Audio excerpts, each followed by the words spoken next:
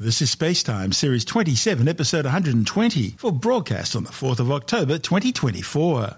Coming up on SpaceTime, planet Earth just got a second moon. A new study claims the red planet Mars could be hiding its missing atmosphere in plain sight. And Russian cosmonauts return to Earth after a record stay aboard the International Space Station. All that and more coming up on SpaceTime. Welcome to SpaceTime with Stuart Gary.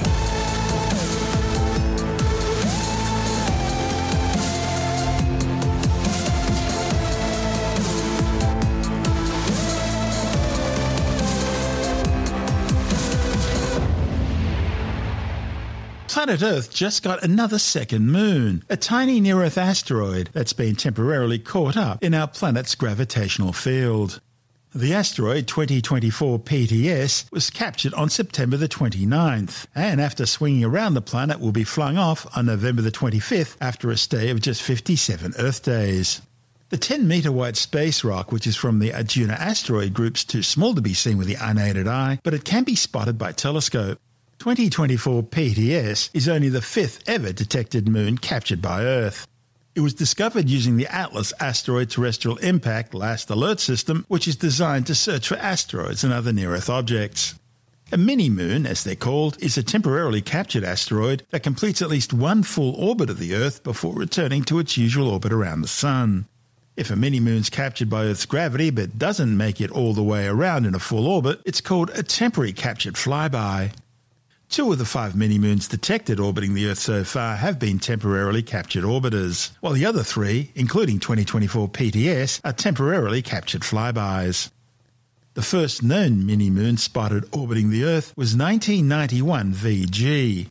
Now, as the name suggests, it arrived in late 1991 and it finally left Earth orbit in 1992, and like 2024 PTS, it was around 10 metres in diameter. It was discovered by the Spacewatch telescope. In 2002, citizen scientists spotted what at the time was thought to be a second mini-moon, catalogued as J002E3.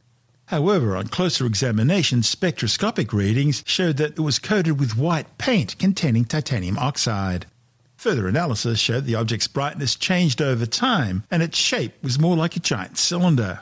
It turned out this was actually the upper stage of a Saturn V Apollo moon rocket. Another mini-moon, catalogued as 2006 RH120, was discovered on September the 14th, 2006, this time by the Catalina Sky Survey Spacewatch program in Arizona, which scans the skies looking for near-Earth objects. It was between 2 and 7 metres across and remained in orbit around the Earth for a full Earth year, from July 2006 until July 2007. The next mini-moon discovery was 2020 CD3.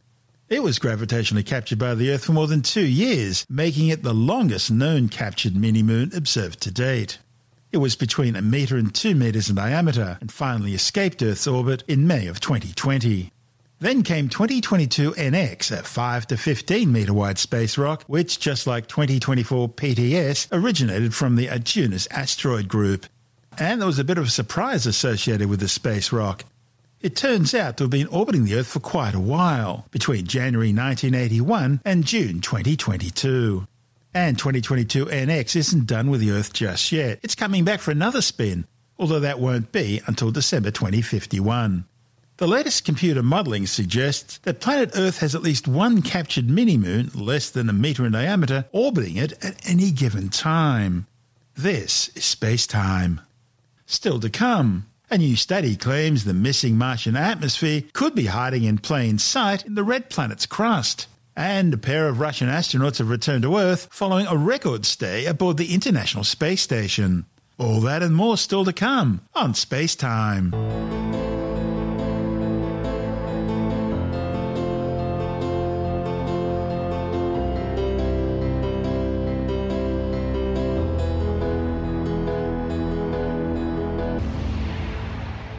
A new study claims the missing Martian atmosphere could be hiding in plain sight in the red planet's crust.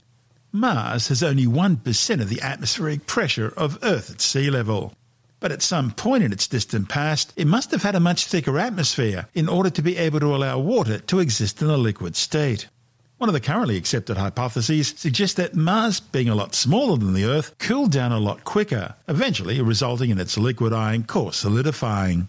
As the core solidified, the Martian geodynamo stopped working, and that caused the planet's magnetic field to break down.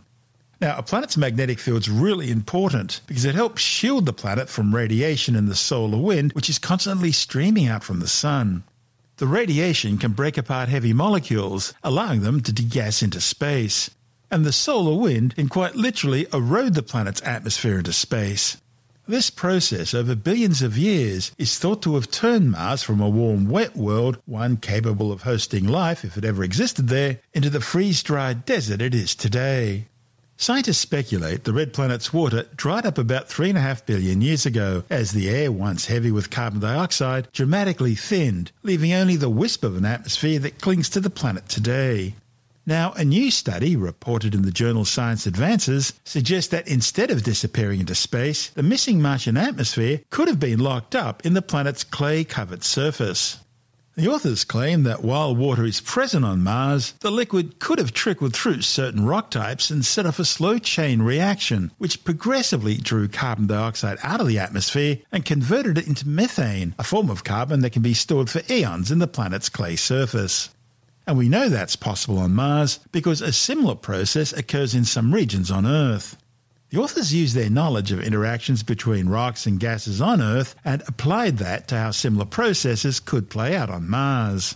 They found that given how much clay is estimated to cover the Martian surface, the planet's clay could hold up to 1.7 bar of carbon dioxide, which would be the equivalent of around 80% of the planet's initial early atmosphere. Now, based on these findings on Earth, similar processes likely operated on Mars, and that copious amounts of the atmospheric carbon dioxide could have transformed into methane and be sequestered in the clays.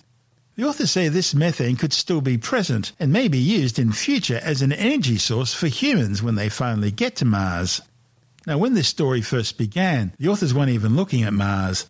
They were looking to identify the geological processes and interactions that drive the evolution of Earth's lithosphere. That's the hard and brittle outer layer which includes the crust and the upper mantle, where the tectonic plates lie. They focused on a type of surface clay mineral called smectite, which is known to be a highly effective trap for carbon. Within a single grain of smectite are a multitude of folds within which carbon can sit undisturbed for billions of years. They showed that smectite on Earth was a likely product of tectonic activity, and that once exposed at the surface, the clay minerals acted to draw down and store enough carbon dioxide from the atmosphere to cool the planet over millions of years.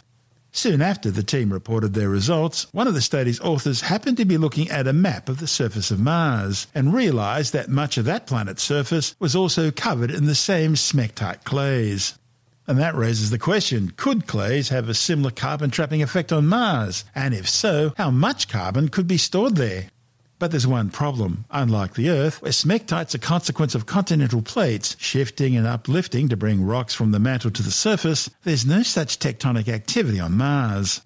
So, the team looked for ways in which these clays could have formed on Mars based on what scientists knew about the planet's history and composition. For instance, some of the remote measurements of Mars' surface suggest that at least part of that planet's crust contains ultramafic igneous rocks, similar to those that produce smectites through weathering here on Earth. Other observations reveal geologic patterns similar to terrestrial rivers and tributaries where water could have flowed and reacted with the underlying rock. The authors wondered whether water could have reacted with Mars' deep ultramafic rocks in a way which would have produced the clays that cover the surface today. So they developed a simple model of rock chemistry based on what's known about how igneous rocks interact with their environment on Earth. They applied this model to Mars, where scientists believe the crust's mostly made up of igneous rock which is rich in the mineral olivine. The authors used the model to estimate the changes that olivine-rich rocks might undergo, assuming that water existed on the surface of the red planet for at least 1 billion years, and that the atmosphere at the time was already thick with carbon dioxide. Over about 1 billion years, they found water trickling through the crust would have slowly reacted with the olivine. That's a mineral which is already rich in a reduced form of iron.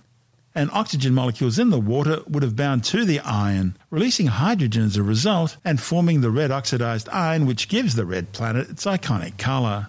This free hydrogen would then have combined with the carbon dioxide in the water to form methane.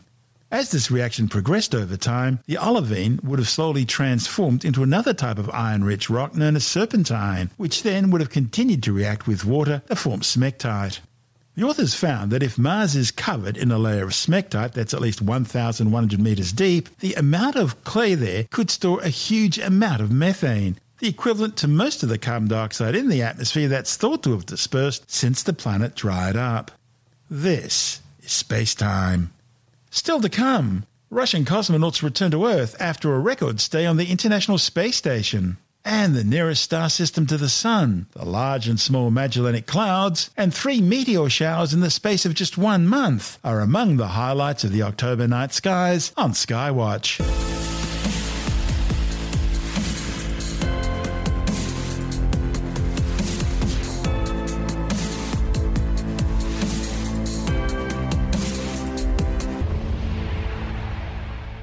Two Russian cosmonauts have landed safely on the vast, windswept Kazakhstan steppe following a record-breaking 374-day stay aboard the International Space Station. It's the longest amount of time any humans have stayed aboard the station in one continuous stint. The pair, together with an American astronaut who lived on the station for the past 6 months, returned to Earth aboard the Soyuz MS-25 capsule, which had undocked from the orbiting outpost 3.5 hours earlier. By the way, the absolute record for the longest unbroken time any human has spent in space belongs to Russia's Valery Polyakov. He spent 438 days aboard the Mir space station in 1994-95. Right now, 8 crew members remain aboard the International Space Station, including Americans Butch Wiltmore and Sonny Williams, who have remained long past their scheduled return to Earth after NASA decided to send them home aboard a SpaceX Dragon capsule in February next year, rather than aboard the trouble-plagued Boeing Starliner spacecraft which they flew up on, turning their 8-day test flight into an 8-month mission. The Starliner, by the way, eventually returned to Earth safely but unmanned. This is space-time.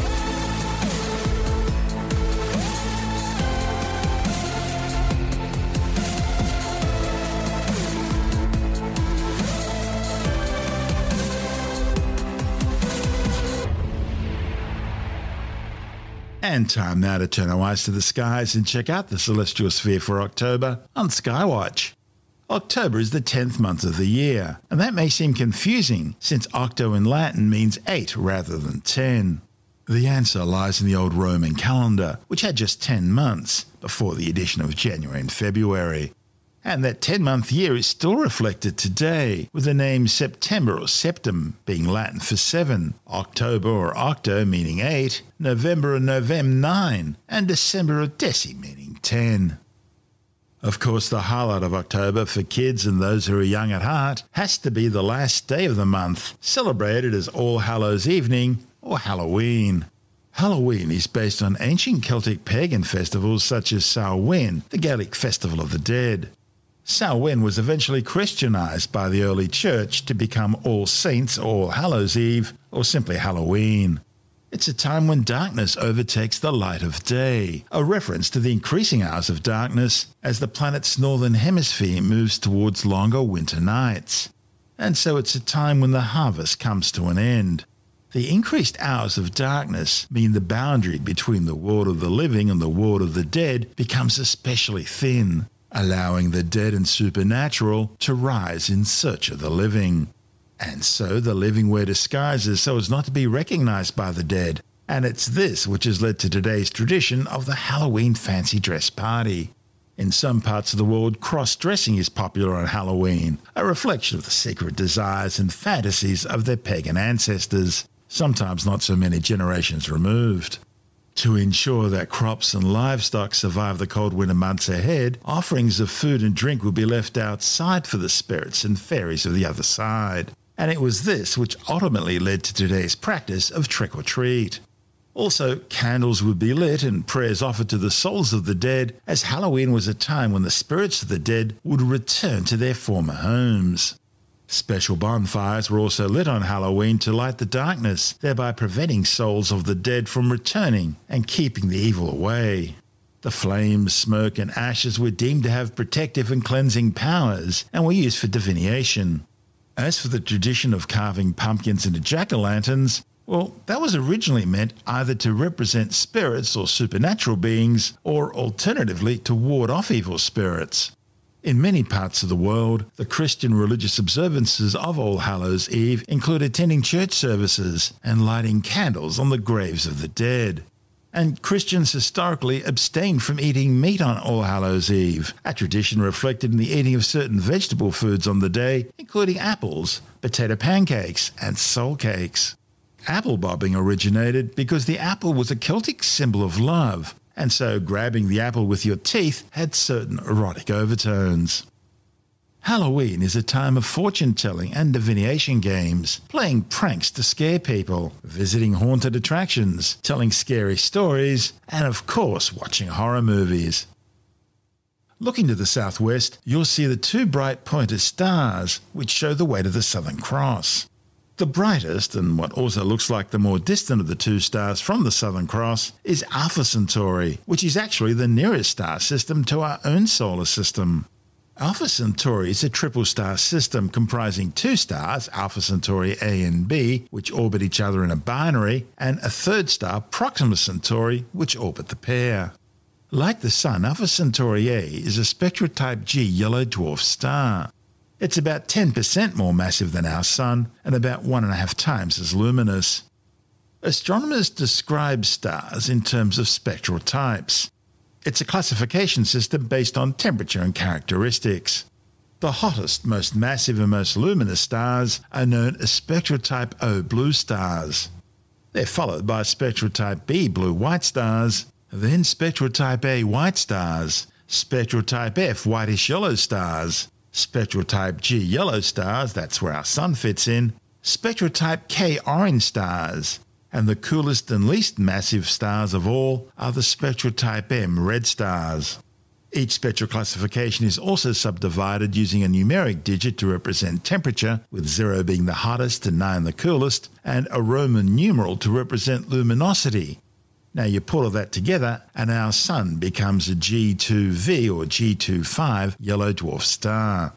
Also included in the stellar classification system are spectral types L, T and Y, which are assigned to failed stars known as brown dwarfs, some of which were actually born as spectral type M red stars, but became brown dwarfs after losing some of their mass. Brown dwarfs fit into a unique category between the largest planets, which can be up to 13 times the mass of Jupiter, and the smallest stars, those spectral type M red dwarf stars we mentioned earlier. These can be 75 to 80 times the mass of Jupiter, or about 0.08 solar masses. Alpha Centauri A's binary partner, Alpha Centauri B, is a spectral type K orange dwarf star, a little smaller and cooler than its companion, with about 90% of the Sun's mass and about half its luminosity. This binary pair, Alpha Centauri A and B, orbit each other at between 11.2 and 35.6 astronomical units. An astronomical unit is the average distance between the Earth and the Sun, which equates to about 150 million kilometres, or around 8.3 light minutes. So the pair's orbit around each other varies by between the average distance between the Sun and Saturn and between the Sun and Pluto. It takes the two stars 79.91 Earth years to complete each orbit. On average, Alpha Centauri A and B are located 4.37 light years from the Sun. Now, although a light year sounds like a measure of time, it's actually a measure of distance. A light year is a distance of about 10 trillion kilometres. That's the distance a photon can travel in a year at the speed of light, which is around 300,000 kilometres per second in a vacuum and the ultimate speed limit of the universe. The third star in the Alpha Centauri system is a spectral type M red dwarf star named Proxima Centauri. Right now, Proxima Centauri is just 4.25 light years away, making it the nearest star to the Earth other than the Sun. It is only loosely gravitationally bound to Alpha Centauri A and B, orbiting the pair at an average distance of 13,000 astronomical units, or around 0.21 light years. That's about 430 times the size of Neptune's 30 astronomical unit orbit around the Sun. In 2016, astronomers confirmed the existence of an Earth-sized terrestrial planet orbiting within the habitable zone of Proxima Centauri, making it the nearest known extrasolar or exoplanet to Earth. The habitable zone, which is sometimes also referred to as the Goldilocks zone, is that area out from a star where it's not too hot, not too cold, but just right for liquid water, essential for life as we know it, to exist on a planet's surface. The planet, known as Proxima b, takes just 11 Earth days to complete one orbit around its host star. That's far closer than Mercury's 88 Earth day orbit around the Sun. A few years ago, a second, more distant planet, Proxima c, was also discovered orbiting around the star, but well outside its habitable zone. The second and slightly fainter of the two pointer stars is Beta Centauri, and while Alpha Centauri is the third brightest star in the night sky, outshone only by Sirius and Canopus, Beta Centauri is only about the 10th brightest. Looking to the southeast, and you'll see the bright blue-white star Alpha Eridani or Achernar, which represents the southern tip of Eridanus, one of the largest and longest constellations in the sky. Achernar is located about 139 light-years away. It's actually a binary star system comprising two stars, Alpha Eridani A and Alpha Eridani B. Alpha Eridani A is a hot young spectral type B blue star. It has about 6.7 times the mass of the Sun, and a stunning 3,150 times the Sun's luminosity. By comparison, the companion star Alpha Eridani b appears to be a spectral type A white star with about twice the Sun's mass. The two stars orbit each other every 14 to 15 Earth years at an average distance of about 12.3 astronomical units. Because of its high rotation rate of over 16 km per second, Alpha Eridani A is actually one of the least spherical stars in the Milky Way, spinning so rapidly it's assumed the shape of an oblate spheroid, with an equatorial diameter 56% greater than its polar diameter. This distorted shape means the star displays a significant latitudinal temperature, with its polar temperature being about 20,000 Kelvin, while its equatorial temperature is only around 10,000 Kelvin. That's because it's much further away from its stellar core. The high polar temperatures are generating a fast polar wind. That's ejecting matter from the star and creating a spectacular polar envelope of hot gas and plasma. Now, if you look up between the South Celestial Pole and Achernar from a really dark place, you'll see two faint fuzzy-looking clouds. Now, these aren't actually clouds. They're two satellite dwarf galaxies which orbit the Milky Way, known as the Large and Small Magellanic-Clouds. They're named after Ferdinand Magellan, who became the first European to officially record them during his expedition to circumnavigate the Earth between 1519 and 1522. The bigger and nearer of the pair is the Large Magellanic Cloud, which is located around 160 light-years away. It's easy to spot about halfway between Achernar and the horizon. It's about 14 million light-years across, twice that of the Small Magellanic Cloud, which is located a more distant 200,000 light-years from the Milky Way. Now, by comparison to these two satellite galaxies, the Milky Way is huge, 100,000 light-years across. These two dwarf galaxies are separated from each other by roughly 75,000 light-years. The Magellanic Clouds were considered the closest galaxies to the Milky Way until the 1994 discovery of the Sagittarius Dwarf Elliptical Galaxy and the 2003 confirmation that the Canis Major Dwarf Galaxy is actually our nearest galactic neighbour.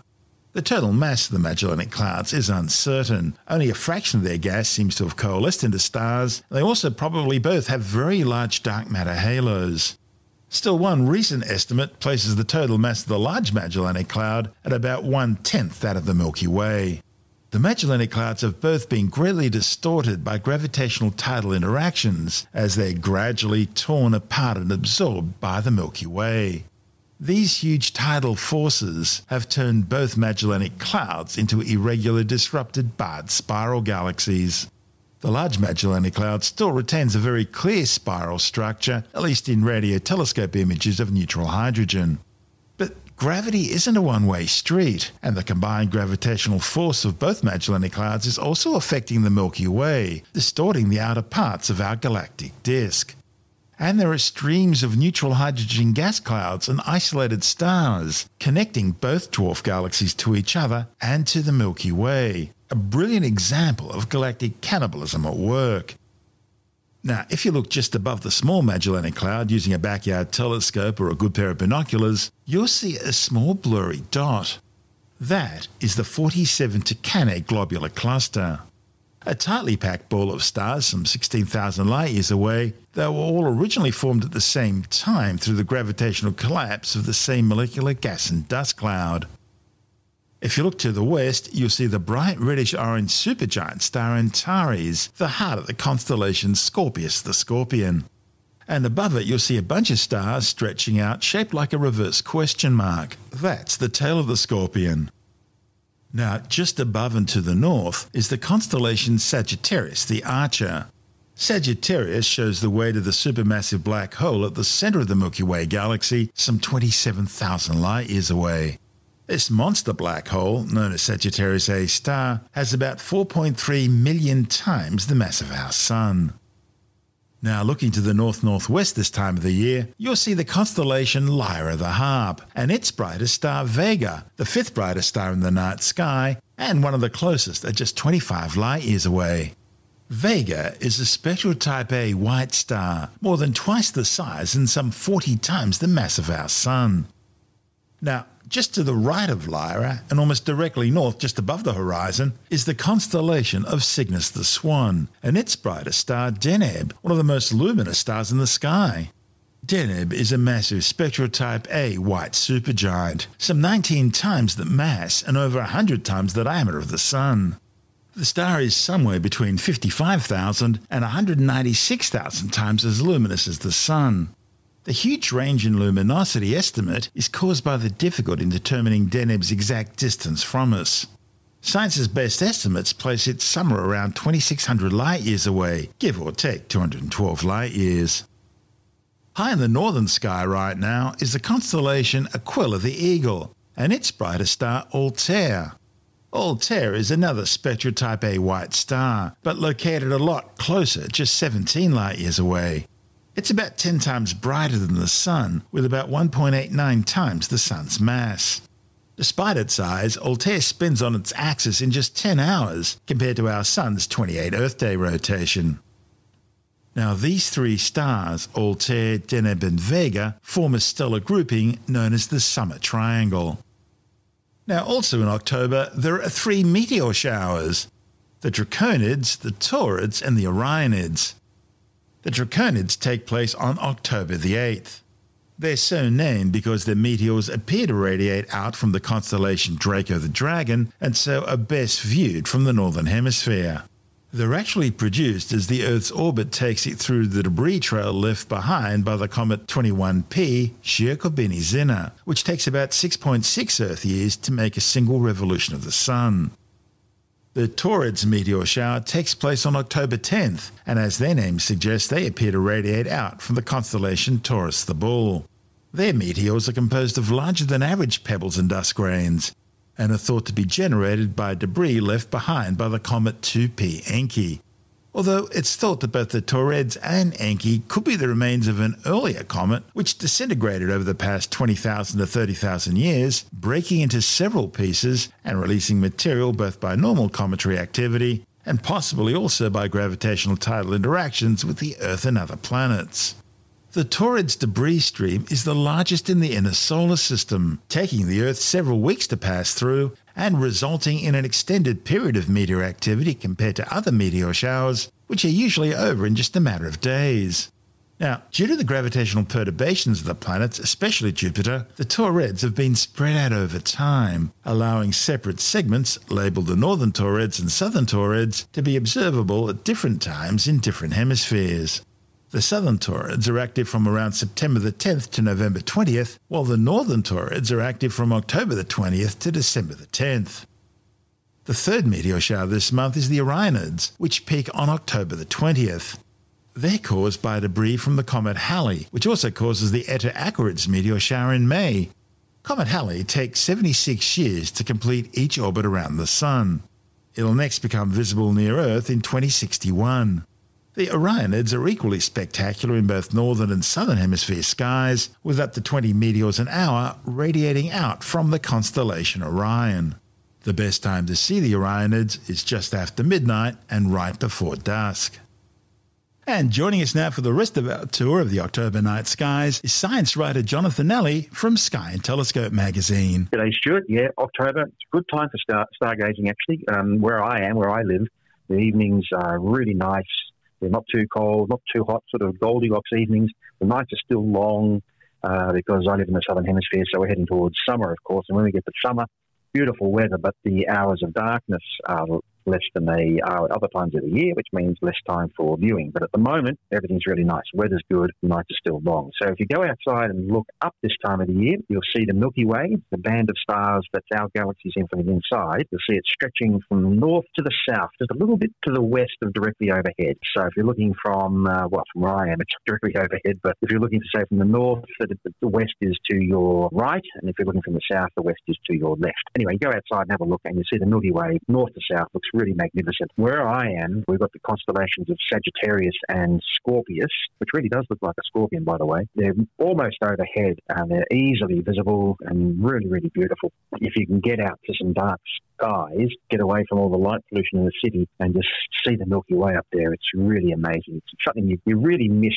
living in the city. You know, do you remember that famous TV series Cosmos, Carl Sagan? Of course. All those years ago. They did a remake, didn't they? But yes. the one from back in about 1980 or 81 or something. Yep, I remember. I watched both of them. Yeah. Well, I remember seeing an interview with one of the people on the production team back then, and because that was the first big astronomy TV series, science series. There have been lots of other nature ones, but that was the first big space one. And they got flooded with letters from people all around the world, kids and things. And they said that they would get letters from people in, say, Tokyo and places like that, which are millions of people and a lot of light pollution. And some of these letters said, at least for kids, they said, I didn't realise that stars are real. I thought they just made them up for science fiction because I've never seen stars. Never seen stars. Isn't that amazing? Isn't that sad? Yeah, exactly. And that's 40 years ago, so it won't have improved any. No, it'll have gotten a lot worse. Gotten a lot worse for a lot more people. So, yeah, if you can get out to some dark skies or even just find a park or a sports field or something where you feel safe and just get away from as much light as you can, let your eyes dark adapt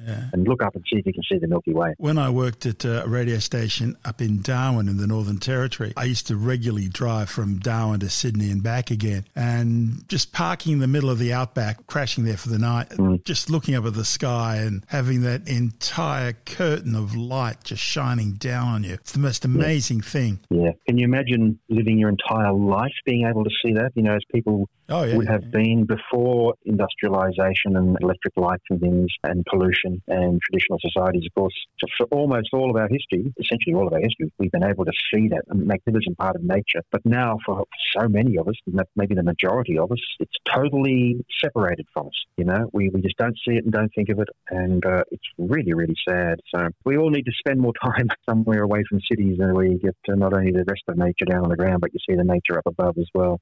Indeed. Anyhow, so that's the Milky Way. So because when you look up at Sagittarius, which you mentioned a moment ago, you're actually looking at the dead centre of the Milky Way galaxy.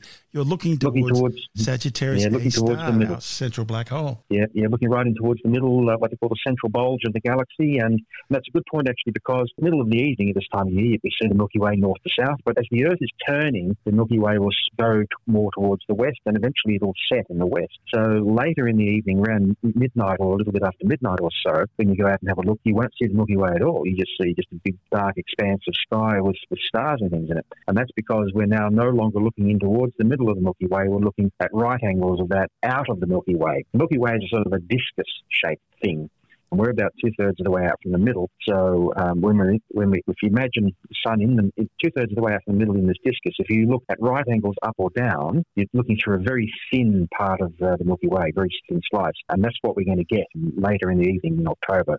You go out, the Milky Way seems to have disappeared, looking out of the galaxy now. So there doesn't seem to be perhaps as many bright stars as at other times, but there's still plenty to see, so don't worry about that. One thing we can see, if you're down in the south at this time of year, is the Magellanic-Cloud galaxies. Our galaxy might be out of view, but the two Magellanic-Cloud galaxies, which are fairly sizable galaxies very near to our Milky Way, named after the explorer Magellan, although there's moves afoot to rename them because Magellan's a bit on the nose of some people at the moment, because of the voyage he did and the behaviour of people on board aboard that voyage when they called in at various places around the world. Anyway, that's another story.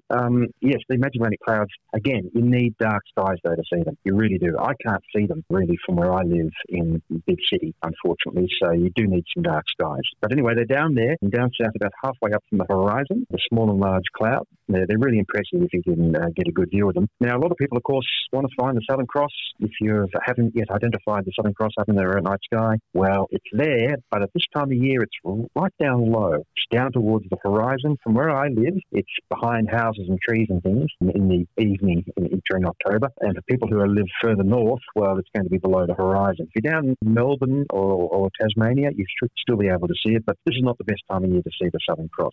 Now, if you like staying up late or getting up really early for dawn, the post-midnight skies in October are really good because we've got the southern summer or northern winter constellation starting to poke their head above the horizon in the east after midnight. So we get Orion, Taurus, Gemini, Canis Major, and Puppis, all these amazing constellations full of fantastic stuff to see. I really love Taurus and Gemini because they were one of the first couple of constellations I identified when I was a teenager, and just sweeping through them with a pair of binoculars. There's so many star clusters and nebulae and things to see. It's just marvellous. I mentioned Canis Major. That's a constellation of the Greater Dog. It has the brightest star in the sky called Sirius.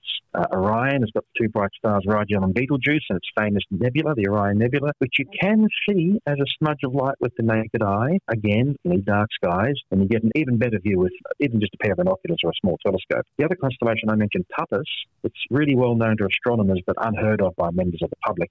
But it is a real treasure trove of great things to see with binoculars or a telescope. There are some tremendous star clusters and nebulae in it. You can just spend hours just sweeping around there with a telescope with a wide field of view, or just the wide field that binoculars give you. So, that's a southern constellation. Really, really beautiful. It's in the Milky Way, so that's why there's lots of stuff in there, because we're looking through the dense part of the galaxy again to see Puppis. Now, looking at the planets, what have we got in October, this October? In the evening, we've got Venus and Saturn. Venus can be found fairly high above the western horizon after sunset. You can't miss it. It's big and bright, and it's going to stay nice and high and bright all month long out there to the west. Mercury, you can't see for about the first 3 weeks of October, but in the last week of October you should be able to just make it out above the western horizon after the sun has definitely gone below the horizon and it's getting a bit dark. You'll see a small, fairly bright pinprick of that looks like a star, but it is actually Mercury, and Venus is up much higher than it. The other direction, after sunset, out in the east, you can see Saturn, which is about halfway up from the horizon. It looks like a fairly big, bright, yellowish star, but of course it is a planet. And if you're having trouble trying to work out which one of those lights up there is Saturn, wait until the 14th of the month. Go outside that night and find the moon, which of course is easy to spot, and you'll see near it a bright star-looking thing that's slightly yellowish. Well, that bright star that's slightly yellow is Saturn. So that's an easy way to find it. Now, if you continue to stay up late past midnight, or you're out discoing or something like you do a lot, Stuart, or if you're getting up early or you've got to go to work or something, you'll see Jupiter rising in the northeast just after midnight. It's big and bright like Venus, but it has a sort of an orangey sort of tinge to it. The worst part about what you just said is that it's so true. There was a time when I used to party all night, and then my shift changed at the ABC. I had to do breakfast, and so I would actually be in the cab on the way to work looking at the night rider bus that I would normally take home passing me going the other way. It's so sad. Oh, so you've gone from doing that to being a fan of the band Kiss, so now you're doing your rock and roll all night and partying all day, is that right? Anyway, where were we? So an orangey Jupiter out there in the northeast. Well, about 2 hours later, 2 a.m., if you're out discoing or partying all night long, you'll see Mars also rising above the northeastern horizon. It's smaller and dimmer than Jupiter, but it's quite easy to spot because it has a really quite definite ruddy reddish colour to it. And that, Stuart, is the night sky for October. That's science writer Jonathan Alley from Sky and Telescope magazine. This is SpaceTime.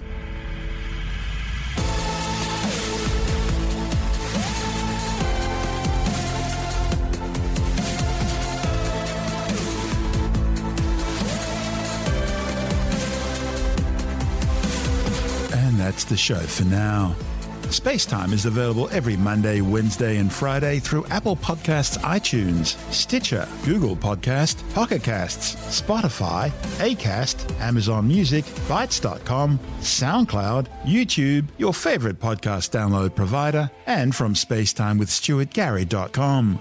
SpaceTime's also broadcast through the National Science Foundation on Science Zone Radio and on both iHeartRadio and TuneIn Radio.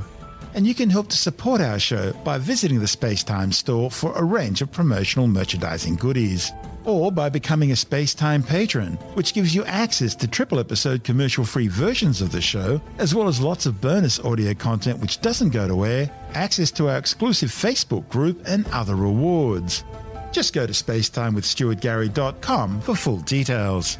And if you want more SpaceTime, please check out our blog, where you'll find all the stuff we couldn't fit in the show, as well as heaps of images, news stories, loads of videos, and things on the web I find interesting or amusing. Just go to spacetimewithstuartgary.tumblr.com.